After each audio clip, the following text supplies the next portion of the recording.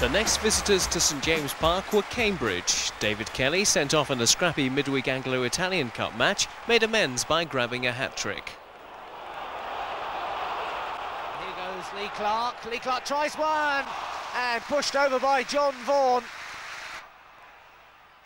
Kelly for Peacock, taken right off his toes, and Lee, and Peacock still has to turn, and finally does, and Kelly is there, and it's a goal by Kelly. David Kelly, his 9th of the season. Now Claridge just got a yard on Scott. Kilcline back there, and Scott.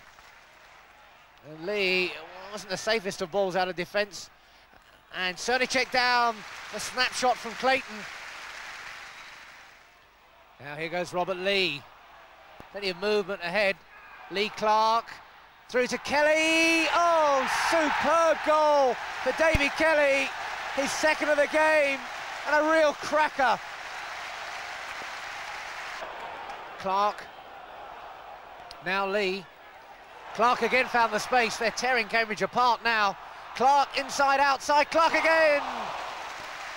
How much closer is he going to get to a goal? Devon White and Kilcline having a fair old battle there. Devon White for Claridge. Claridge all the way through if he can finish it off. It's a well-taken goal, that, for Steve Claridge. Robert Lee. That was a trip, and that's a penalty. Michael Cheetham, the guilty man. Well, there's been a running battle between Kelly and Peacock as who's going to take this one, but it's David Kelly with a chance of the hat-trick.